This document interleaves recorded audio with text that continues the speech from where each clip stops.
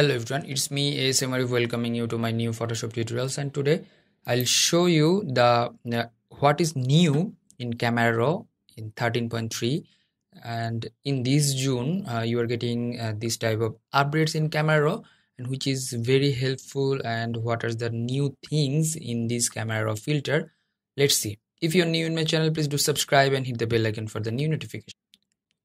If I open up an image in the Camera Raw filter or Camera Raw filter or raw filter, whatever it is, you'll get the new interface or new look of the Camera Raw filter. In right side, you are getting all the tools over there. You can make it like full screen mode. You can go to the settings options and you can make this one a responsive, single, or the multi one, and some assumption will appear and some settings will appear. You can customize those things, and here you can make it the custom settings, that is the file extension dng file or like a psd files. That means when you are doing something work over there, that means in Camera Raw filter, you can save that all the settings and you can export that settings. That is the download button, and convert to save image, or you can use that save settings into future or other images. So here some information appearing in this portion, that means the ISO 185 mm, f 7.1, and the shutter speed 1 by 125 seconds. And here is the auto mode, and here is the black and white mode, and here is the edit options. And after that, profile, Adobe color, or you can choose the color from here, like other stuffs, the portrait color. Okay, fine. If I give the portrait color, Adobe portrait, and Adobe vivid options and standard options, all the things are synchronized, or you can search over there. You can look the interfaces, and you can Adobe Raw choose, you can the preset, use the preset from here, and lots of versatile things you are getting over here in this new version. When you are using any kind of settings in this portion, you will get a white dot beside these or those settings, and which is representing that things you are using some settings in this menu. So here the basic options, the curves options, here's something, the adjustment, and you can adjust like this manually. And RGB, that means this one is the RGB, this one is the red, this one is the green, and this one is the blue. And one most important thing is that if you press the red, you are getting the values, the color values. If you take this one into upper side, you will get the red color, and if you get the downside this one, you are getting the green color. That means here you can watch the full scenario of the tone curve. Those who are didn't use the curves for the confusion, which color you will take and which color will be version, you are getting this one too much easier. That means in the top portion you are getting the red in a red options or red tone curve, and the lower side you are getting the green. If I go to the green, you are getting the green in a upper side and the magenta in a lower side, and blue, you are getting the blue over there in a upper side, and yellow in a low side or downside. Suppose you want to take this one, you will get more yellow over there. This one is most important for the new users of the Photoshop and the photographers, those who are using the Photoshop newly. The detail option, you are getting something new, the sharpening, noise reduction, and the color noise. If you want to make those things more, then you can just click this arrow key and you can use the sub settings over there, or otherwise you can use that things normally or usually. If you press over there, noise reduction, under the noise reduction you can edit all the stuffs. So here some compact version, and which is really modern and cool.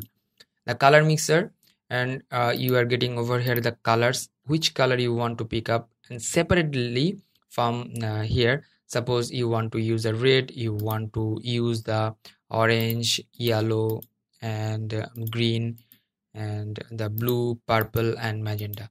So if you use any color, suppose in a magenta you are getting three things: hue, saturation, and luminance. Hue, which color you want to use, and saturation, how many color, that means the percentage of the color, and luminance, intensity of the color you can use, or you can go to the HSL option. That means the traditional options, the hue, all hue colors over there, all saturations over there, and all luminance over there. Now, if you press all, you are getting all the stuffs. So similar to the Lightroom, but these one pretty good and modern. I do love to use that things which is similar to the Lightroom. You don't have to learn different things. If you learn the Lightroom, you can use this one, that means the Camera Raw, and similar this one. And the split toning, same things, the highlight tone and the shadow tone you're getting over there. And the optics, this one is the amazing features. Do correction of the camera, lens correction actually. So manually, if you can do that, you can do like this. In a camera correction or lens correction, these two things just separated from the main menu. And the effects, you can add grain or you can delete the grain, and the vignetting as well. If you press over here, how many grain you want to give, the size of the grain and the roughness of the grain or percentage. And in this portion, in a vignetting options, you are getting color portrait or like a overlay, paint overlay, whatever it is. You can control the vignetting from here if you need. Actually, the calibration, same things, 3 primary colors over there, and which is really similar to the Lightroom actually. And new features over there, if I collapse this one, actually this one as well. So in a brush, you're getting the brush, pretty good brush, and you can make the anchor point over there. You can erase over there if you need. You have the plus button separately. You can add any kind of brushes, new brushes actually. And then the gradient, you can use the gradient like this.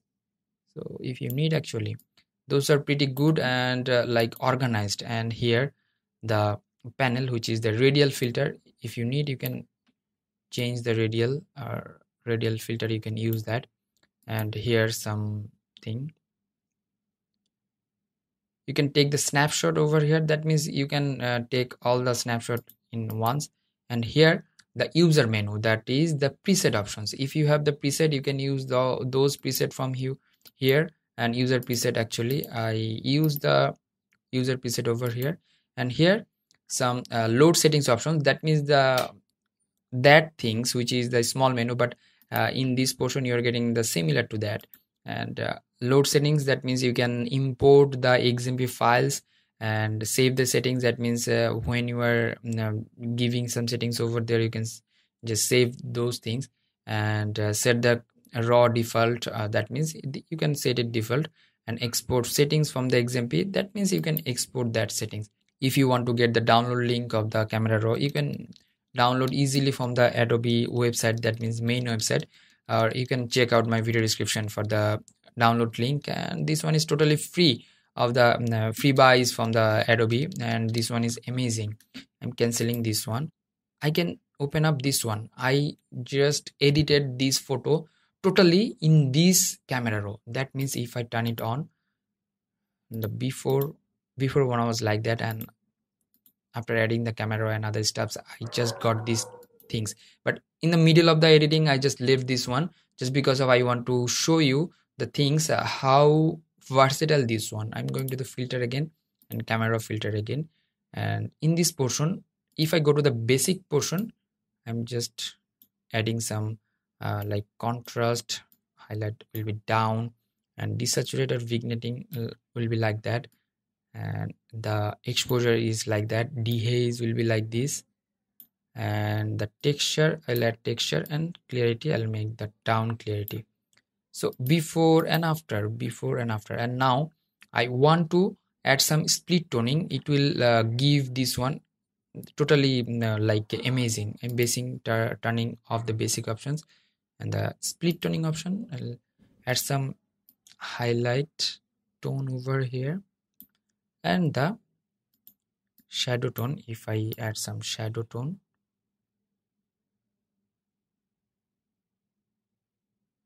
okay, that's fine. Before and after, huge change, and hit the OK button. The main image, this one was the main image, and after adding or deleting the spot healing brush, or like from the camera spot removal, you can delete the spot. And this one final result.